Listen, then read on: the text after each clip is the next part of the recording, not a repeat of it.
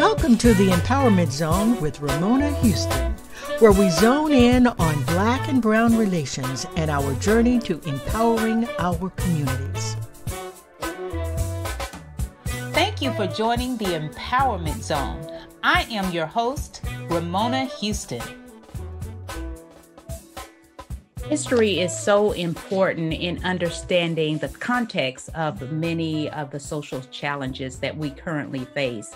And much attention has been given to women and girls and children recently, and particularly the whole issue of human trafficking. And so today I am really excited that we're going to explore some of these issues, even though we're looking at it in an international context. Welcome to the Empowerment Zone. I am your host, Ramona Houston, and today we're going to talk about this great book. It's newly released, The Persistence of Slavery and Economic History of Child Trafficking in Nigeria. And this is the book, and we have our guest today, Robin Chapdelaine, who is the author of that book. And like myself, she is a historian. So I can't wait to talk to a fellow colleague and historian.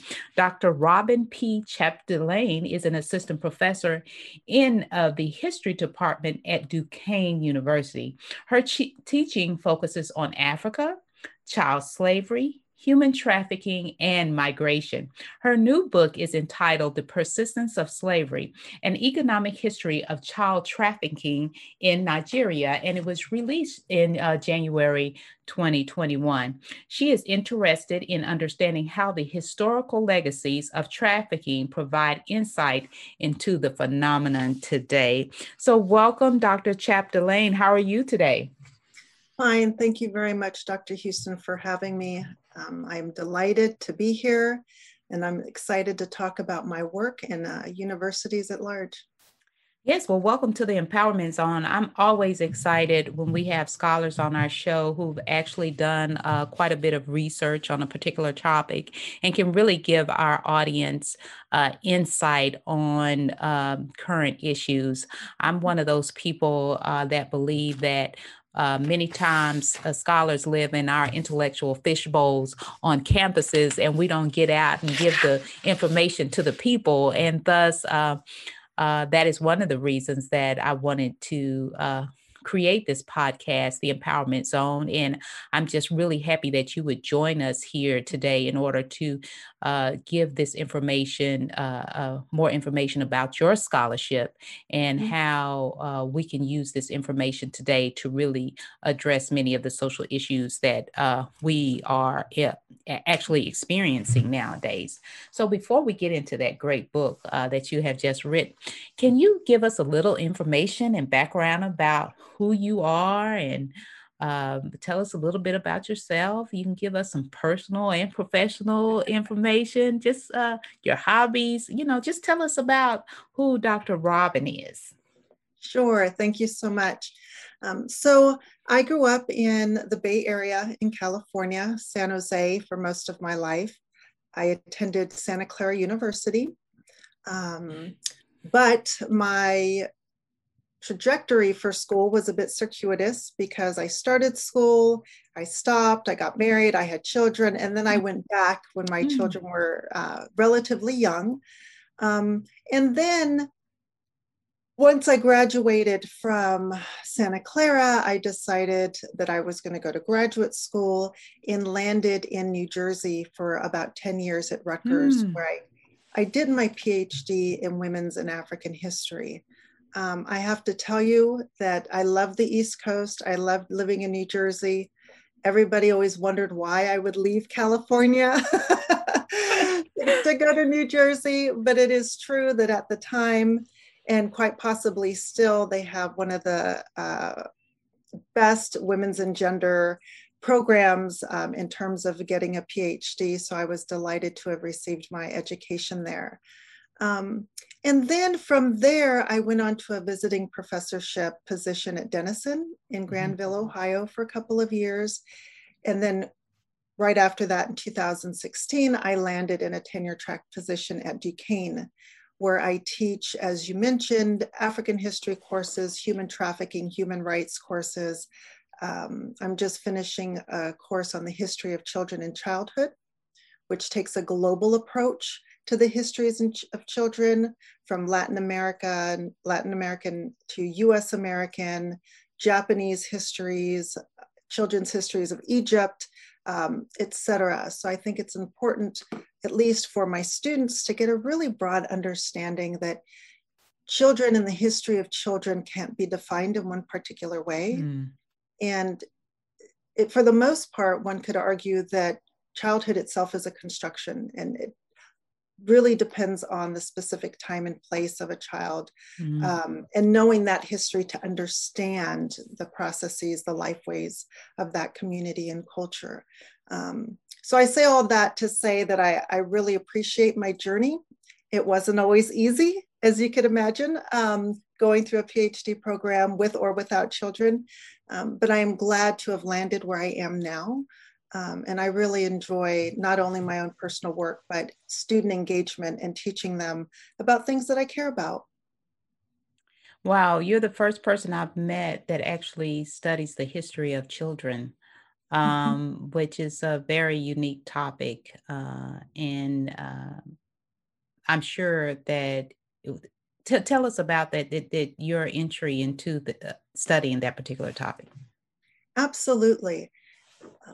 So while I was in undergraduate school, I had a professor named Dr. David Skinner. He was an Africanist. He was an East Africanist. So my interest in history at large began at the university there. And unlike other colleges and other universities, I was able to specialize in African history primarily, with a minor in anthropology. So by the time I got to Rutgers, I knew that I wanted to study the continent. I had a pretty good, I wanted to study West African history. And it was through taking a class with one of the professors at Rutgers that I learned about the 1929 Women's War in Nigeria. This protest happened in 1929, as I mentioned, but it was a culmination of issues that had been building up for women in southeastern Nigerians in the preceding years. We also know that we're on the cusp of the Great Depression at that time. There was a lot of economic insolvency. We know through the historical record that people were suffering from onerous tax responsibilities through the colonial system, and just the lack of funds to pay for those taxes. So as I was learning about this, I read an article by Judith Van Allen, who wrote an article called Sitting on a Man, and argued that the women's protest was a normative way for women to share their grievances with society, in particular, the grievances against the native court abuses, the warrant chief abuses, and they wanted their demands to be heard, and they wanted redress. What I couldn't understand was why the thousands of women joined. It is clear that women were traders. They were deeply engaged in the local economy there. They were suffering from increased increased import prices, so the goods that they would buy, and increased and decreased profits from what they were exporting. I already mentioned the taxation, but I still wasn't convinced that that was all that was happening, right? There was an economic issue, but there had to be more. I felt as if there had to be more. And so after reading Judith Van Allen's article and other articles related to the same historical moment, I decided to go through the over 1,000 pages of inquiry testimony that occurred in the aftermath of the women's uprising in January and the months that followed into 1930. And I found that in almost every instance, women were saying, yes, it is the increased export, decreased profits that we are getting from our goods. but it is also that we are pawning our children in order to pay colonial taxes. Mm-hmm. And when we pawn our children for, the benefit of receiving a temporary loan, we expect to get our children back after a certain amount of time. Now, the way that pawning worked in this part of the world, it was a long-standing tradition to pawn, whether it be your land, your nephew, your younger brother, or your children. The pawn, him or herself, their labor would pay the interest on the loan, but not the loan itself. So the debtor still had to pay the capital back in order to redeem the individual. What nefarious moneylenders would do they would sell the children into the slave market, right? Or offer a girl as a young bride in lieu of a payment that some might call a bride price, other might be called selling her as a slave.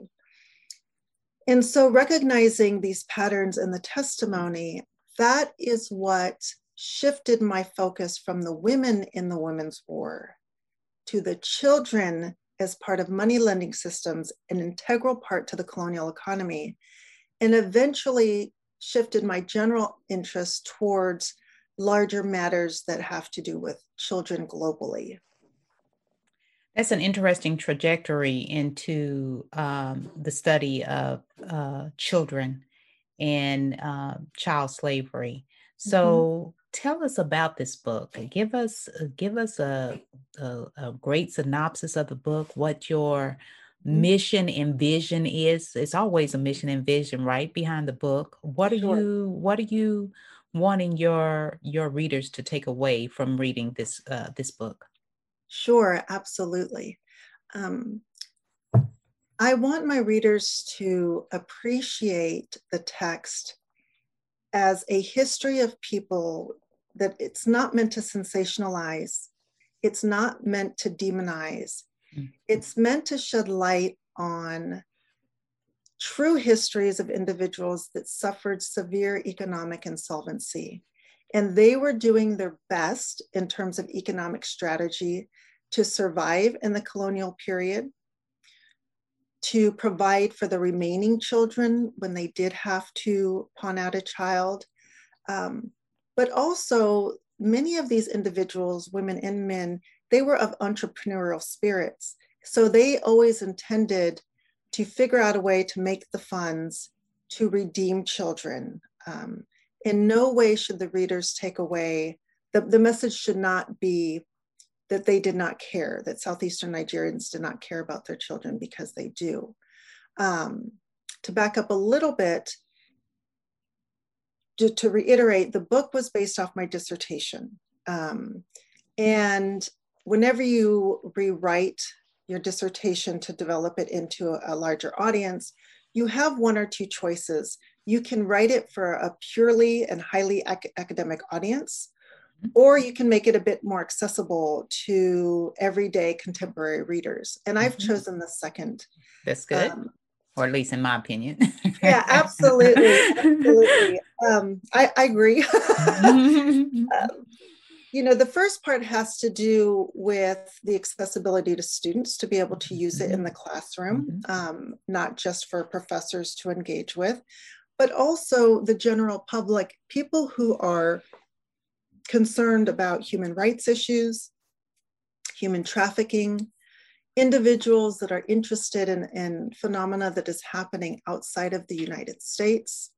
And then also for people who are interested in histories that engage with labor histories, economic and trade histories from the pre-colonial era onwards, to see how a lot of these patterns of engaging in each of those three themes, what stays the same, or the trajectory, the lineage of those interactions between people when it comes to economics, trade, and labor. And we can see that in the book from the pre-colonial period onward. I think that one of the other main points that I would love if my readers were interested in and appreciated was my emphasis on the history of marriage gender, and social relations generally in southeastern Nigeria, with specific attention to Nigerian patterns of living. Often we understand the continent as one place with shared patterns and habits, but it is a very heterogeneous place on Earth, with dozens and dozens of countries, thousands of languages and dialects. It is diverse, it is beautiful, it is filled with various forms of wealth and up and rising metropoles, right? We should understand each and every country in its own right. And I think that my readers would really appreciate learning about the history. And then in the last chapter, I bring the reader to the contemporary period and talk about what is going on in the country right now with regards to child trafficking. So it's important to learn about the history of child trafficking in Nigeria, but not center our only understanding about the country in that regard, that there's all of these other wonderful things that are happening. And then finally, with regards to my book, I have a general theory that I pose, and I want individuals to think about understanding contemporary forms, even in the US, in terms of child trafficking in this way. My theory, I've entitled it The Social Economy of a Child, and I argue that my book, The Persistence of Slavery, offers this framework as a way to understand a child's economic positionality in society. So it's an ideology that asserts that children are valued as kin, laborers, and as protected agents, rather dependents, pardon me. Yet they're also used as collateral in a variety of ways when parents or guardians suffer from economic insolvency. And that ultimately children are vehicles through which wealth is transferred. They are not solely items of exchange themselves. It is what their embedded engendered meaning is as a child within families.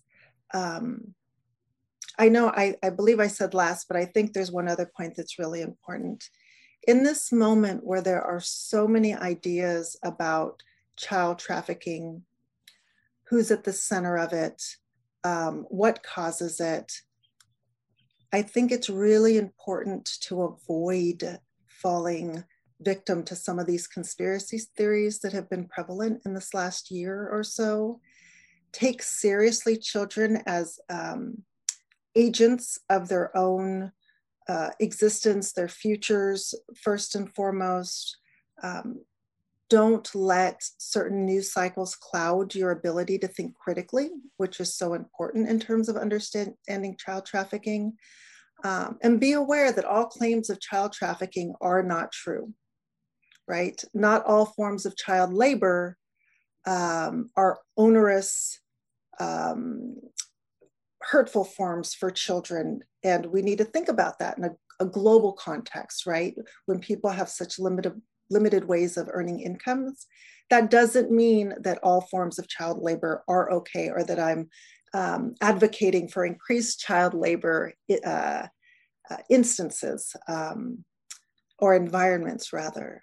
So it really is important to do the research when you are hearing about these instances of child trafficking, thinking critically, dig for more information from a variety of sources. And then finally, if you do feel compelled to act in a way that is part of a larger effort in anti-trafficking movements, you need to do just as much research about those organizations as well and see what their aim is in terms of identifying and helping potential victims. It may not be enough to just donate to an organization, Perhaps you want to do some training, and there's some great training programs out there. And I'd be happy to list them on my website, where people can recognize potential victims, who they should call if they suspect trafficking. You know, I highly discourage anybody trying to intercept or accost anybody who seems like a trafficker themselves, right? You don't want to put yourself in harm's way. But in that way, you can begin to help within positive efforts, meaningful efforts to stop trafficking. And I think that, you know, one way of entering or having an entry point into understanding trafficking itself and perhaps getting involved is to go through the book and really understand some of the human behaviors that that are prevalent and that can be recognized as ways to identify and understand traffickers. Thank you for listing all of those insights that you hope readers will get out of the book. I'd like you to clarify something for our audience in terms of, you talked about the social economy of a child and your theory on that. And one of the things you stated is that all child labor might not be trafficking labor because of, I'm assuming that you mean because of differences of culture, right? That the cultural context in which children operate are differently, and we can't impose our culture on other cultures. Can you expand upon that, if that is what you were saying? But why should, in other words, because we are socialized in this culture, we think that it's inhumane to have child labor. But from what you're stating and what you state in the book, that it's actually not always trafficking. So anyway, I just want you to expand upon that idea so that our audience can get some clarification on that. Right, absolutely. I appreciate that question.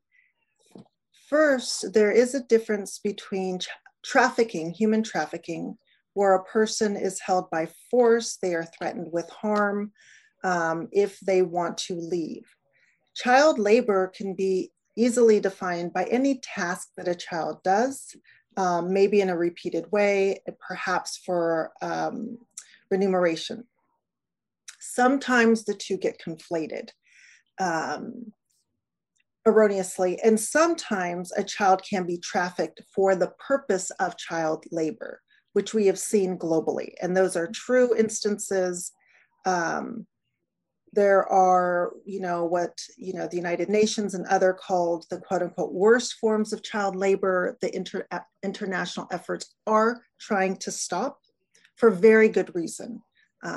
They're a danger to the child. They might stunt growth. They might be prone to injury, depending on what the activity is. Those forms of child labor should absolutely be halted.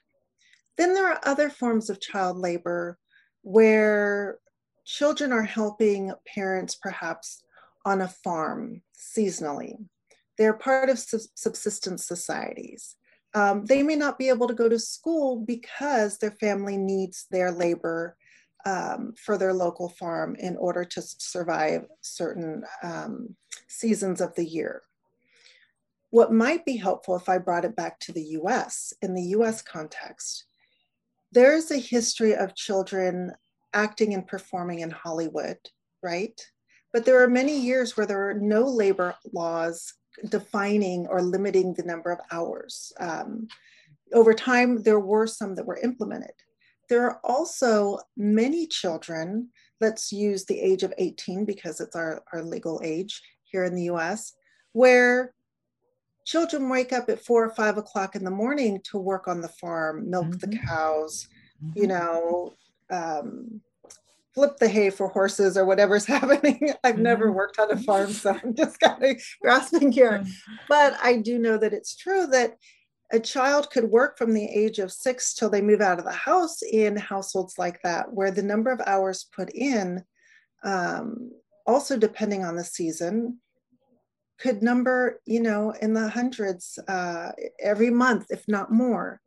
So I think it's really easy for us as individuals who live in the United States to pass judgment on other countries, and we don't recognize what's happening here in our own country. But very few people would argue that working on a family farm, or children who work within the entertainment industry, or children choirs or anything like that, would be some of the worst forms of labor, right? So that is the kind of distinction that I'm making, but not limited to. There are many other examples. I believe we just need to be careful and thoughtful about how we use our words to classify and perhaps judge others. Thank you. Thank you so much for that clarification. I think that's important. And I like the analogy that you made in terms of how young people may work on the farm and how we don't judge that, but we may judge other cultures in the way they operate.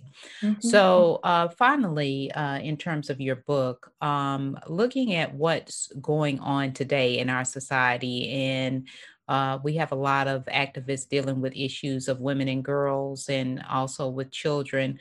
What can activists take away from this book, and what can they learn from this book that will want them to go and purchase the book to learn more about the historical context of some of the social challenges we're facing today? Right. Thank you. I believe that my book provides a model of a written history that leans back to a period where some of the legacies of even the transatlantic slave trade can be seen and replicated in part throughout history to instances of trafficking today in Nigeria. There is not a direct lineage, right? There's not a practice that occurred over and over and over again, unchanged until today, but rather there are some attributes, there are some even routes where children have been trafficked that in the 1920s and 30s remain the same as those that were used during the transatlantic slave trade. So thus, the book provides a roadmap on how a contemporary moment can be better understood by knowing a region's history. So whether it be in throughout the Mediterranean or East Africa, or instances in Asia, and perhaps even the US, and especially the relationship between Latin America and the US. The history of migration, the history of colonization in the Americas, all of that feeds into us better understanding the movement of people, right? And smuggling is another word that is distinct from, but sometimes related to instances of trafficking. If you really understand why people are moving, to put simply, you have to take the time and invest in the individual histories of that movement. So usually you have to start with a relationship between two countries, or the specific political and social history of that region. And I think that's really important. Well, thank you so much for coming on the Empowerment Zone and sharing your book, The Persistence of Slavery. I encourage my audience to pick it up and really learn about not only the history of slavery and economics and child labor history and the history of trade, but also to learn a little bit about one of the many countries in Africa. I don't know why we always try to group them all together, but to learn more about the history of Nigeria, one aspect of Nigerian history. So thank you for sharing your book with us. But you also have another project that you're working on that I'd like you to share with our audience. Could you tell us a little bit about that? Absolutely. I had no intention of becoming an editor of an edited volume so soon after the publication of this book. But I believe it was just February, that I was on a Zoom call with 3 other women of color, 3 other Black women. My heritage is Mexican-American and African-American. We were on this call basically as a support call, checking in academically, how are our classes going? How are all of our writing projects going? And each of us were talking about the successes that we've had in the last year or so, or last 2 years, getting tenure or publishing a book or getting a new job. But all of the kind of emotive experiences that we were expressing, we were saying that we were successful in all of these ways, but there was no clear expression of joy or excitement or, patting ourselves on the back. And someone explicitly said that on the call about she was waiting for the joy to come. And I was like a jack in the box, I was like, oh my God, I have an idea. I said, we should edit a collection, a volume written by Black women. And the title should be, When Will the Joy Come? Wow. Black women in the Ivory Tower. And the when was in parentheses. And it was within 2 weeks, we wrote a proposal, we sent it to the publisher. They loved it. They loved the idea, gave us an advance contract. And now we've just gone through submitting all of our acceptance letters to the contributors. We hope to have the first drafts of those chapters. But the reason why this is significant, we framed it chronologically in terms of we are in the midst of the aftermath of the murder of George Floyd.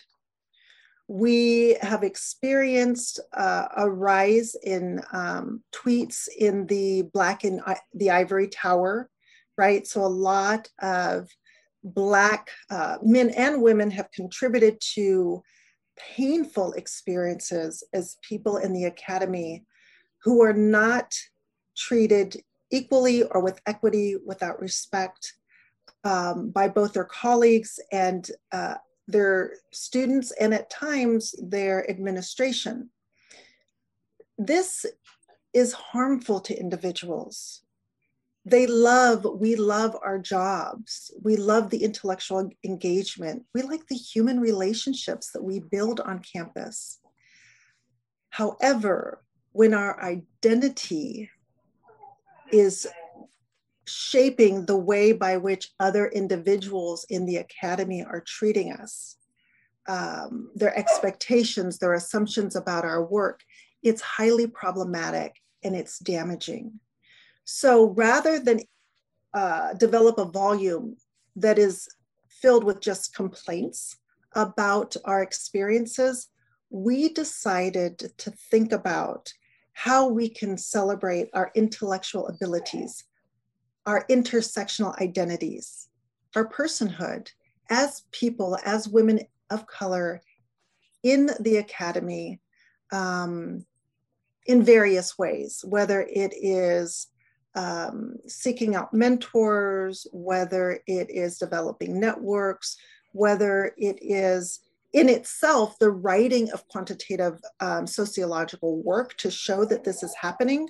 That in itself could be a healing process, as well as, or including many other ways in which individuals who have suffered these assaults find healing and moments of joy. In other words, we've realized that we have to create it for ourselves. The academy was not built for us. And that's just the fact. But we can, through a variety of coming together and networking, build a space where we find equity, where we find joy, and continue the passion for our work. I love it. It's interesting that you stated you all are creating a space so that women in the Ivory Tower can celebrate ourselves and each other, right? Because we're definitely, or excuse me, let me not say definitely, we rarely receive the type of affirmation that we should receive in higher education, because as you stated, the academy was not built for people of color or women, and particularly women of color. And so it's funny, it's interesting in that I just had a conversation with another scholar who's doing some work for African American women on on the campuses of historically Black colleges and universities. So there's definitely a need, as we say, to celebrate women and our contributions, particularly women of color, but also figure out how can we support one another's work and affirm one another's work and then celebrate each other's work. Just to give a personal experience, when I finished my exams for my dissertation, and after, you know how it is in history, we have to read 200 plus books and, all that. So I finished my exam, and after it was over, I was like, this is it. I mean, I just walked out of the room. They said, you passed. And it was like, this is it. That's what I was thinking to myself, like I did all of that and there's no celebration. I mean, what, I don't feel like it didn't feel good. It didn't feel like I had this major achievement. And so what I decided personally, I said, okay, from now on for the rest of my life, because I come from a very supportive family, for every time I have an achievement, we're going to celebrate. And so that's what I did, so at my dissertation defense, my whole family was at my dissertation defense from 5 different states, I love it. And now when I have various speaking engagements or clients or whatever, soon as it's over, my mom has some kind of treat, it's outside with wine and chocolate, I found a way as an individual to do it. But what a pleasure it is to create a space where we can do it collectively, Absolutely. And so I commend you for not only the vision, but actually implementing the vision. Like a lot of times we have ideas, but we don't go through with them. So I commend you for that. So can you repeat the name of the volume again, or what you are currently naming it until it is publicized so that we can be looking forward to checking it out? Absolutely. So it is called When Will the Joy Come? Black Women in the Ivory Tower. And we hope to have it out with the University of Massachusetts Press. It may be a year or so, but it's going to come to fruition. And let me tell you, as you could imagine, there were more proposals than we could include. People want their stories heard, and it's not because individuals are complaining or whining.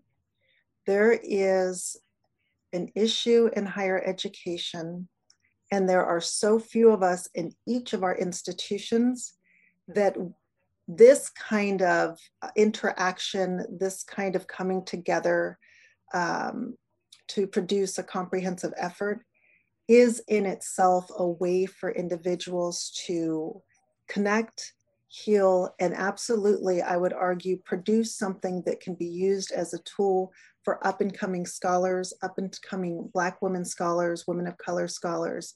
And as my husband put it, he said, this is like a chicken soup for your soul, for junior academics all the way up to senior academics and those who are in administrative positions. And I hope that it is. I really hope that it is. I love it. When will the joy come? Black Women in the Ivory Tower.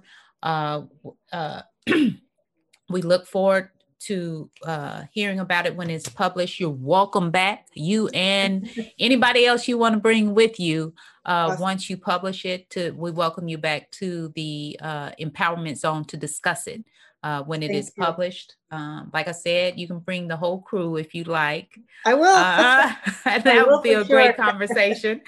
And I do want to say that, you know, even though you couldn't accept everybody, hey, we can, there's always room for volume 2, 3, 4, 5, and just to continue on, to continue this discussion until we really reach a place where we don't have these challenges. And Absolutely. So, but until then, we want to celebrate each other. We want to support one another, and most definitely we want to affirm each other's work. So congratulations on that particular project. Thank you. Thank you so much. So it was such a pleasure having you, Dr. Robin. Thank you so much for joining us on the Empowerment Zone, and we look forward to having you again. Thank you so much. I appreciate the time. Thank you. We have Dr. Robin Chapdelaine here, and she's going to give us a strategy for college success. Dr. Robin, before you give us your strategy, can you tell us what school or schools did you attend? What was your major? And then what is that one strategy that you would give students to make sure that they are successful in college? Absolutely. I attended Santa Clara University in California. I received my BA in African history with a minor in anthropology. I attended Rutgers University for my PhD in women's and gender and African history.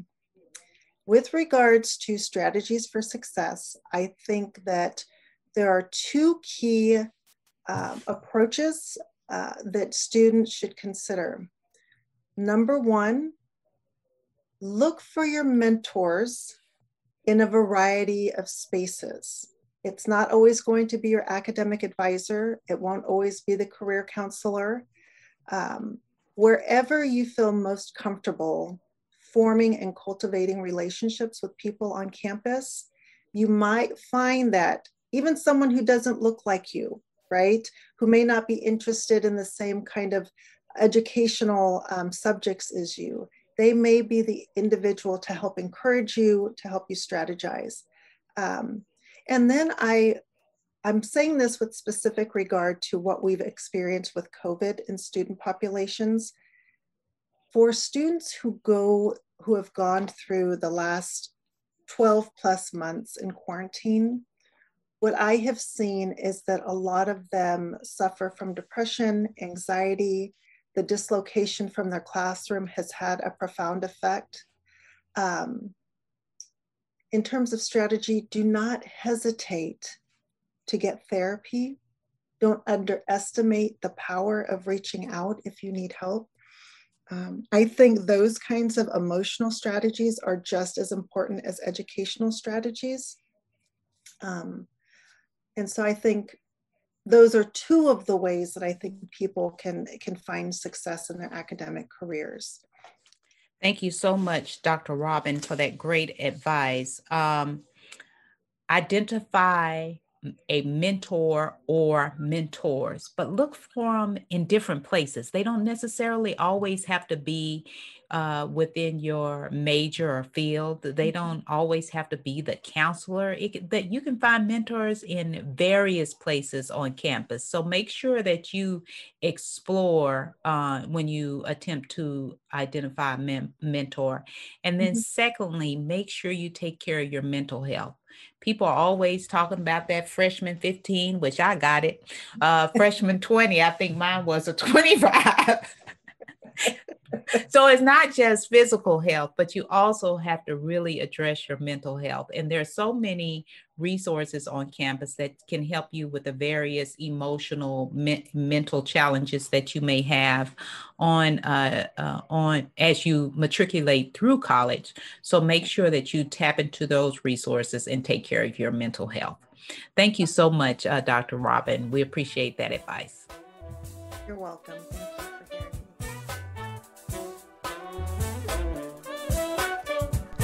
A special thank you to the incredible team of the Empowerment Zone.